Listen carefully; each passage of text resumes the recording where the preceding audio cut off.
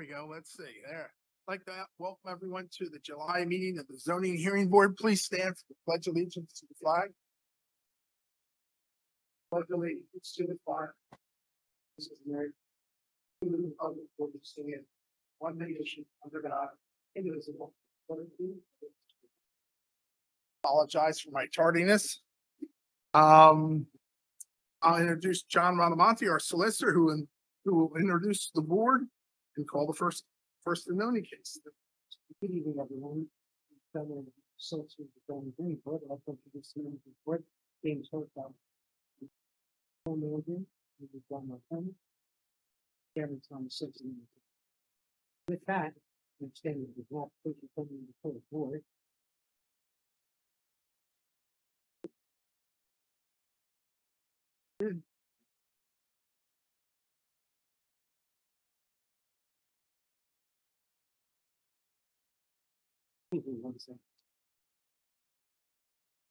All right, so the petition is 71-22. Petition of Rochester School District, Michael Severa, for variance from zoning ordinance number 678, adopted December 15th, 2012, section 600-222C. Enlargement of a non-conforming use which exceeds 25% of the additional property, 832 Bedford Avenue, for Rochester School, 190 of this zone R-2 residential. Let's be here this evening.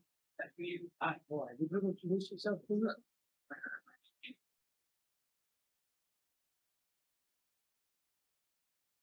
Thank you very much. And why don't you tell us a little bit about the case and then put your first witness in. If I can, So, excuse me. What are they called? Oh, yes, of course, please. Why, sir? yeah, green birds. But he can just submit it during the case, but that's fine. That's great. Great, stuff. Very good. Thank you very much. And you are, sir? Yes, okay, they're famous.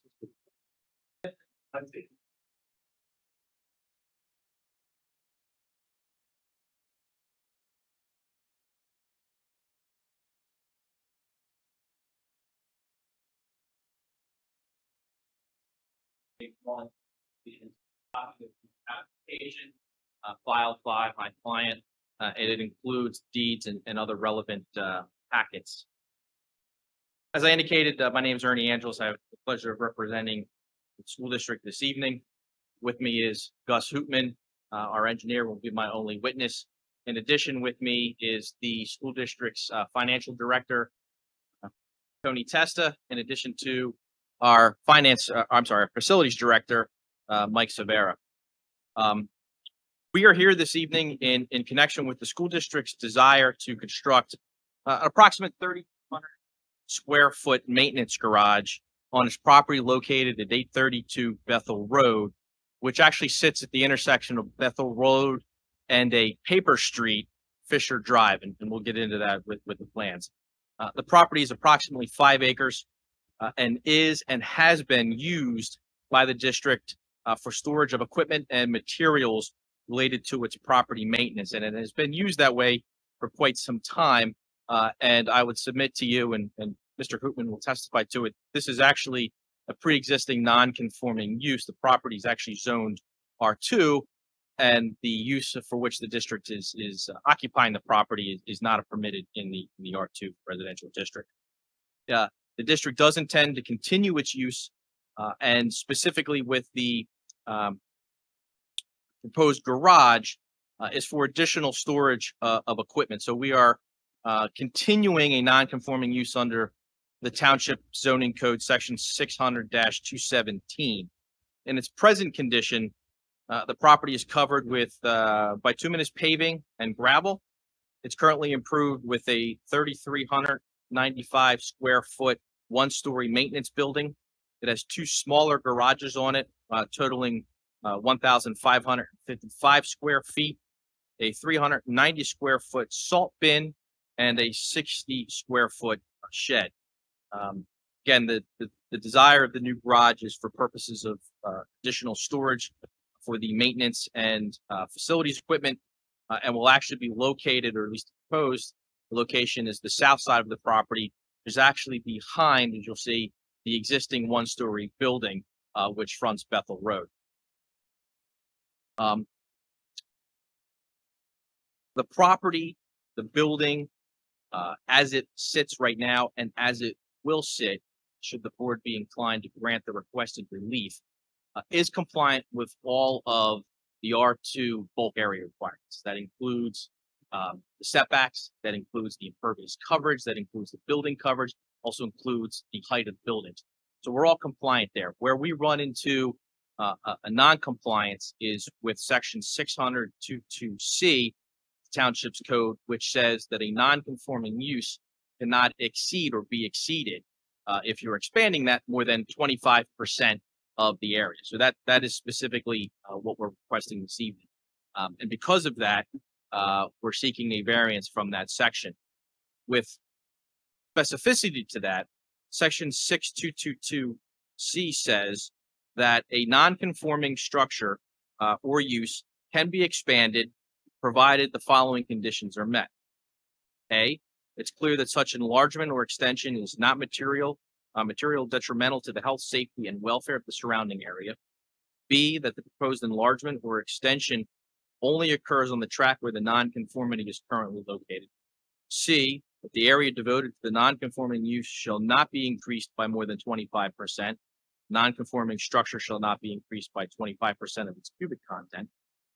D, any extension or enlargement of a building shall conform to the area, height, and setback regulations of the district in which it is located. And E, not more than one extension or enlargement to the conforming use or structure shall be granted. And I would submit respectfully to the board that we satisfy every one of those criteria except for subsection C, relevant to the 25%. Again, that's why we are here this evening seeking variance. And with that brief summation, I would like to call Mr. Hoopman.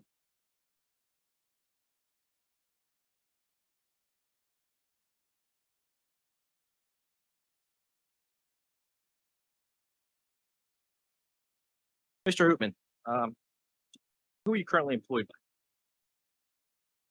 And what is your title with that? And as part of our packet, which I have presented to you and also to the board, I have pre-marked Exhibit A2, and that's your CV, correct?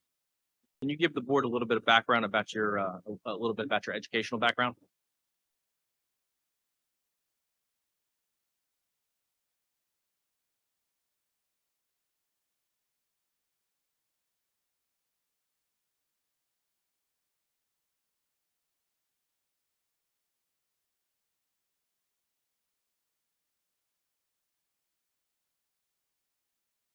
And how about municipal experience? Do you have any municipal experience?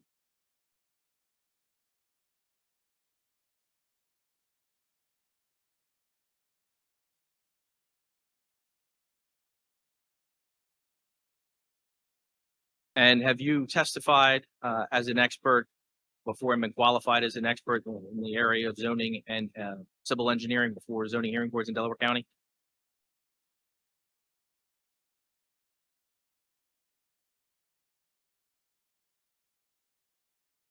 Provided the board doesn't need any additional background, I would submit and request. Accepted. Thank you. Okay. Mr. Hoopman, initially, can you describe for the board, give them a brief description of the subject property?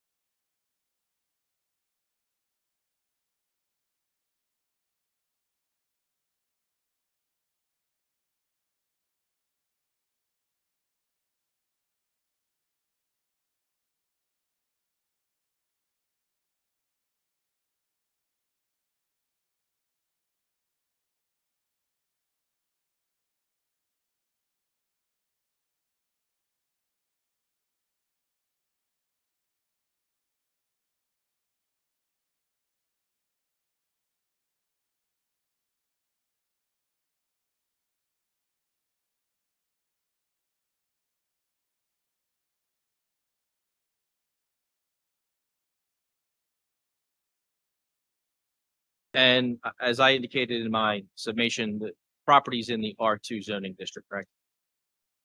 And can you give a brief summation as to how the district is currently using the property?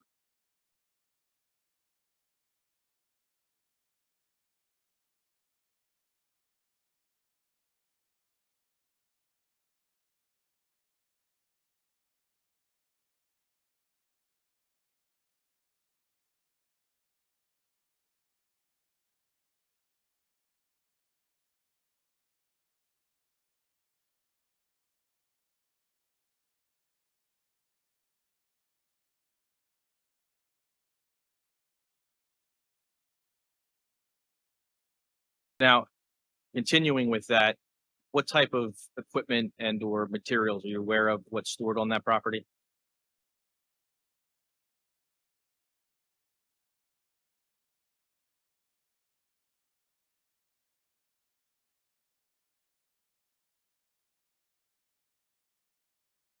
And it would be the intent of the district, should the board be inclined to do so, store some of that equipment in the new garage.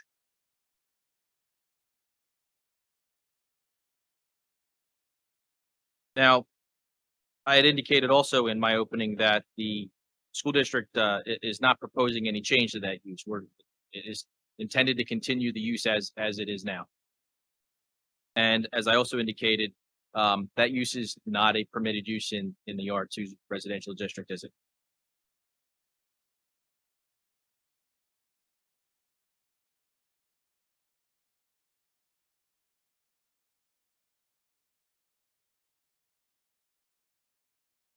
The best of your knowledge, and should you know, do you know how long the district has been using that property in that fashion?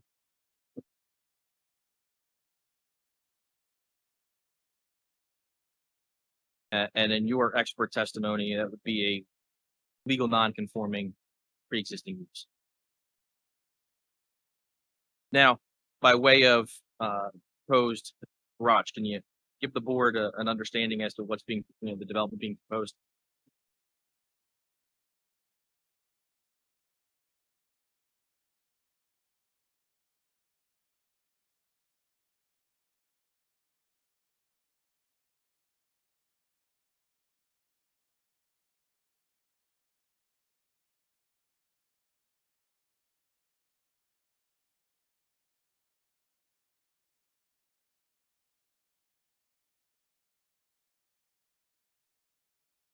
And as part of this project, you prepared several plans in connection with the proposed development, correct?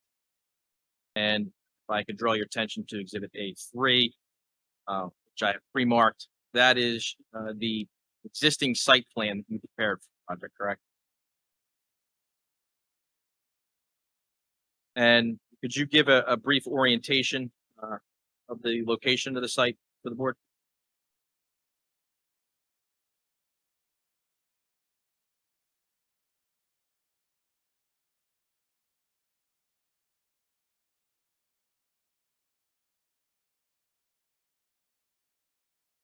And as I indicated again in my opening, that this is somewhat of an intersection of Bethel Road and Fisher Drive, which is Paper Street. Can you identify that for the board?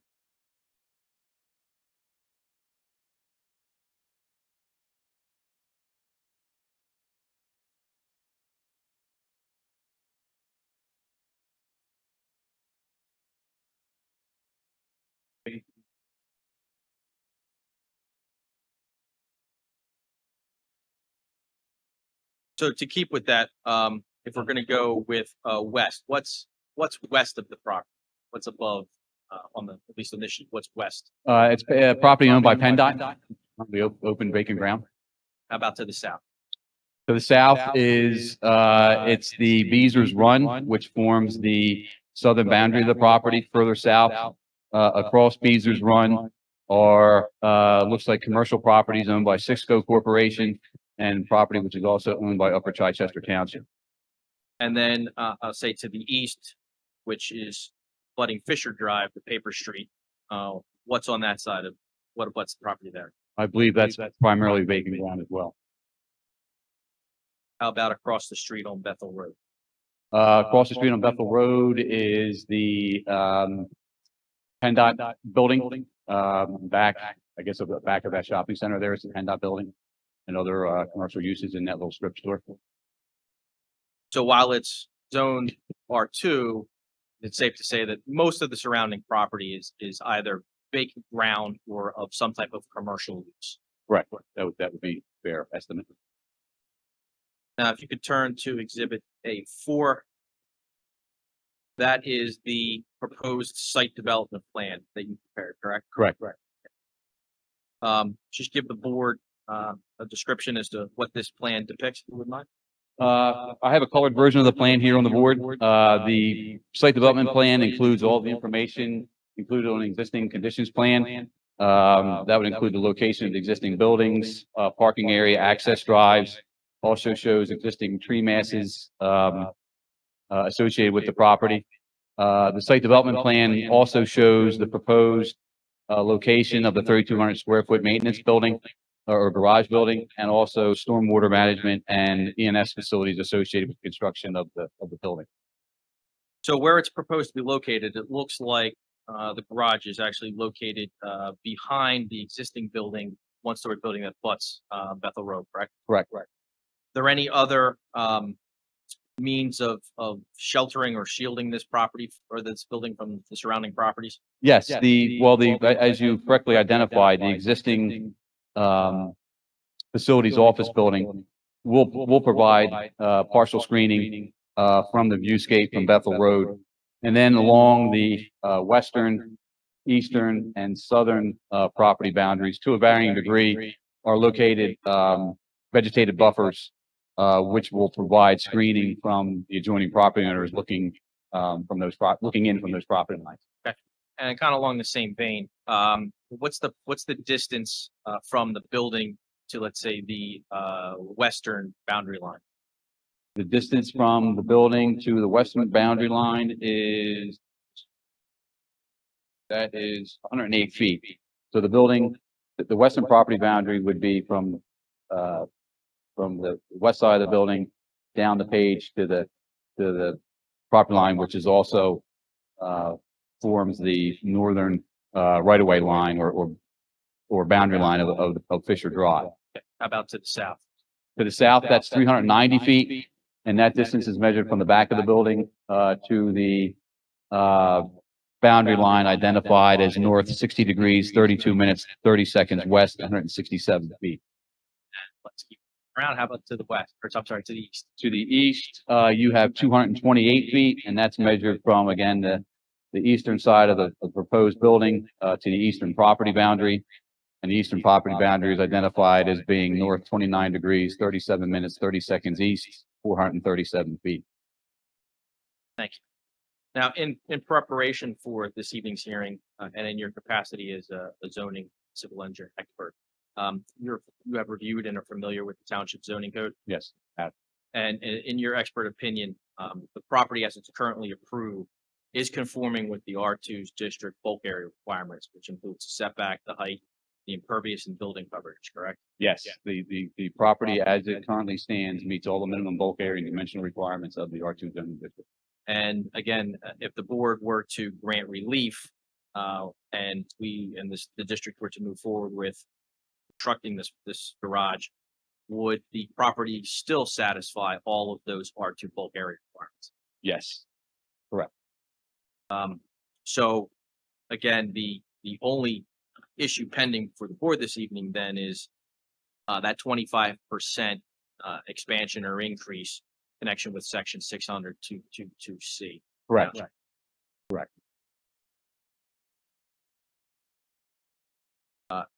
And as I indicated in my opening, that section permits a non-conforming use or structure to be extended, enlarged, or altered under the following conditions. Again, it's clear that such enlargement or extension is not material detrimental to the health, safety, welfare of the surrounding area. Proposed enlargement or extension only occurs on the tract where the non-conformity is currently located. That the area devoted to the non-conformity shall not be increased by more than 25%. And the extension or enlargement of the building shall conform with all bulk area requirements of the district it's located in. Again, not more than one extension or enlargement is to be granted. Is that correct? Correct.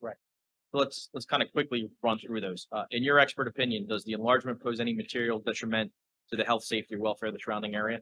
No, it does not. And is the garage to be located on a track where the nonconformity is currently located? That's correct. Does the garage conform to the area, height, setback regulations of the R2 zoning district? Yes, it does. And is this the only request being made for the enlargement of this property? Yes, And then lastly, is the area devoted to the nonconformity being expanded by more than 25%? yes. And again, that's why we're here this That's why evening. we're here this evening. Correct. So what specifically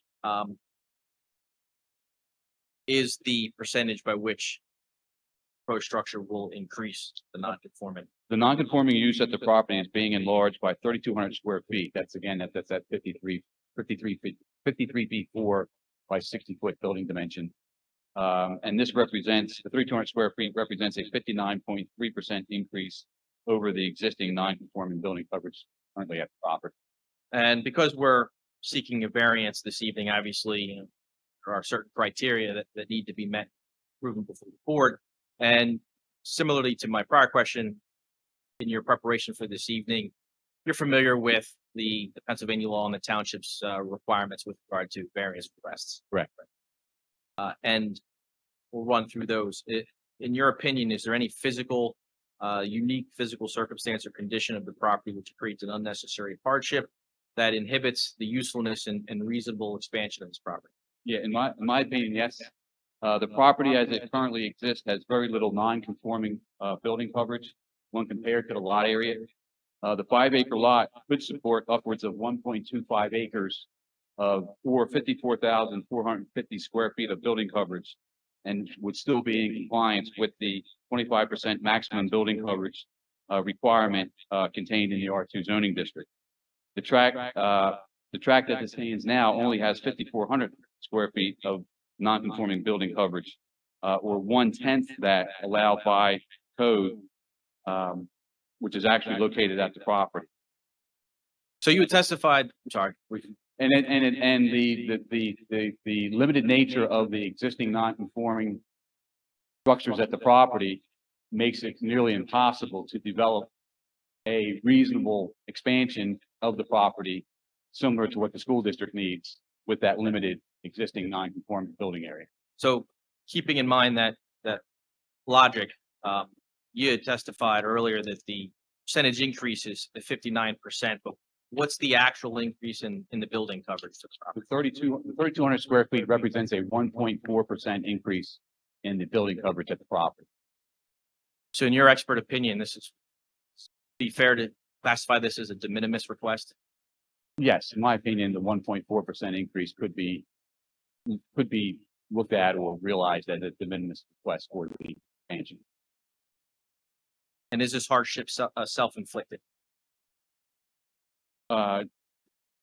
No,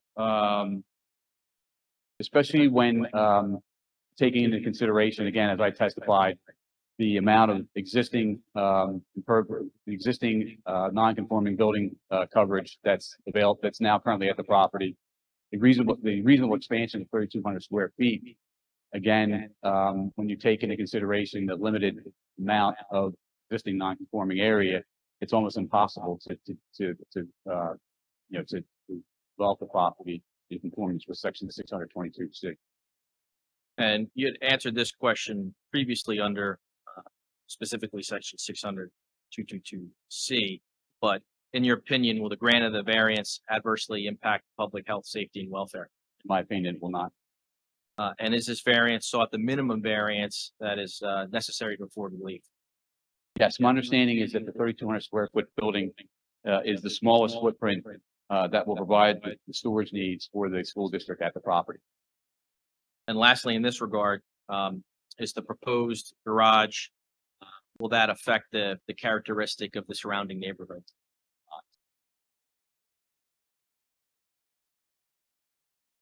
And again, just to kind of bring things back together, with the exception of the 25% increase limitation, proposed use complies with all bulk area requirements of of R2 zoning district. Correct. Easily complies with the minimum bulk area and dimensional requirements of the R2 zoning. Now I know I've been doing this somewhat decent amount of time, and I know that, even though this isn't a land development question, zoning hearing boards, typically, especially when you're adding impervious coverage, want to know about stormwater management. So, briefly, could you provide a little bit of information as to the stormwater mitigation? Yeah, what we've shown, located on the south side of the proposed, maintenance garage is a, stormwater, management infiltration facility. That's been roughly sized to handle the increased runoff associated with the 3,200 square foot expansion, that's realized by the proposed building construction. And if I could draw your attention to Exhibit A5, just to kind of put a picture to what's being proposed here. These are elevations prepared by Murata Maine Architects, correct? Correct. Can you explain to the board exactly what this depicts? Well, what they're showing is an elevation of the front of the building, which would be, looking south, into the front of the building. And it's a 3-bay garage, with a man door located, at the, I'll call it the southwest corner of the building. I'm sorry, the northwest corner of the building. And again, it's, the 3,200 square feet, the 53-foot 4 by 60, has been, selected by, the school district, for the storage of maintenance vehicles and occasional, materials at the property. And that Exhibit A5 has an elevation, front elevation with 3 garage doors. Is that Yes, correct? that's as I testified, that's looking south. That elevation is the south elevation looking at the front of the proposed maintenance garage. And there's not going to be any office space or any lines in there. No, it's all open, storage area. Any restroom facilities? No. Is there anything else you'd like to add? Only that if this board was so inclined to, grant a waiver that, the applicant has to go through another step, either via a grading and stormwater management application or a land development application that would further define stormwater management requirements, possibly some buffer and landscaping requirements. But other than that, I have nothing further to add. And certainly as a reasonable condition, do have members of the district here that could testify, but in your discussion with them, obviously, we would comply with all of the township's stormwater management. Absolutely. Because the school district is intimately familiar with the requirements of the township, and then they realize that, a further approval other than this zoning relief would be needed to allow the building to be constructed at the property. And then lastly, with regard to your opinions this evening, were they made with a reasonable degree of zoning and engineering certainty? Yes, they have. I have no further questions. At this point, I would just ask that exhibits A1 to A5 be made part of the record. And that would be the conclusion of our presentation.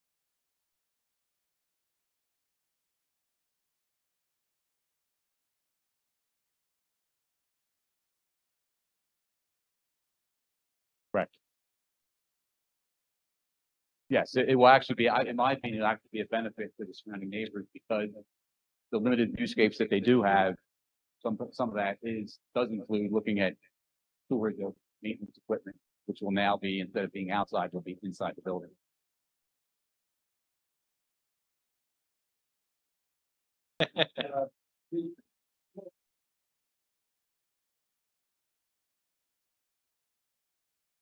Yes, my understanding is mostly offices. Mike Sever is also here. He can confirm that, but my understanding is that's mostly office for the facilities personnel. I just have 2 questions. The doors on the garage, are they going to face the back of the front building? They are going to face the back of the existing office building. And the other question I have is how close is the building to the steep slopes in the back?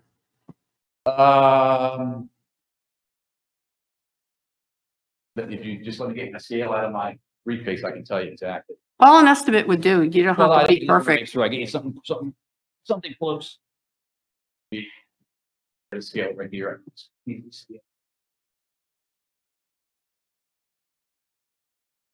While he's scaling it, I just want to remind you guys, when you are speaking, turn on the mic so we can hear. Thank you. Closest point's about 50 feet. There's a band of steep slopes that are associated with the original construction, I believe, of the, this is all gravel access and parking area in the back of the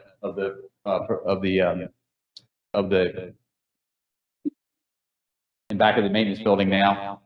And I believe that steep slope was created when they graded that area out to create that flat parking area back there. But the distance from the closest corner to that graded area, which is a steeply sloped area, is about 50. Thank you.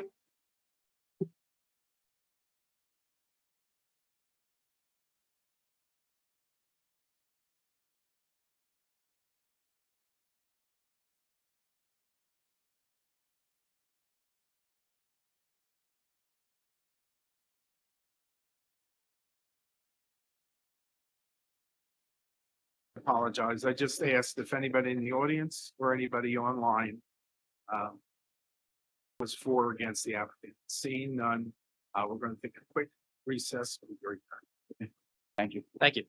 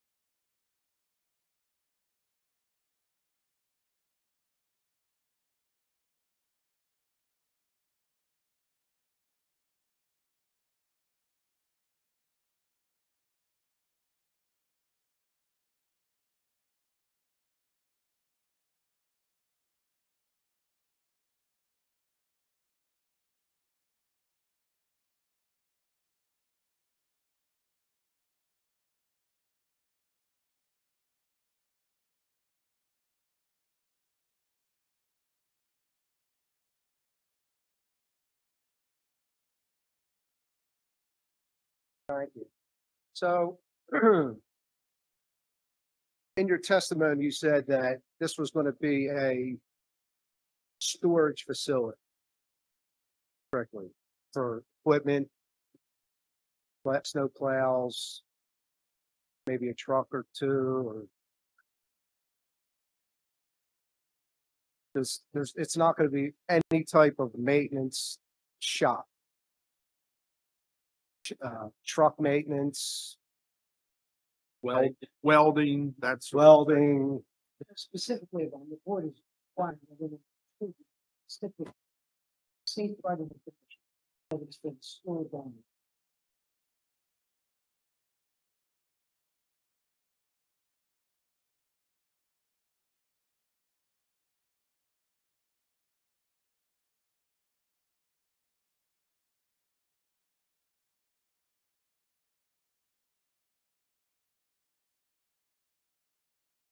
Waiving that way so you can get a decision for them.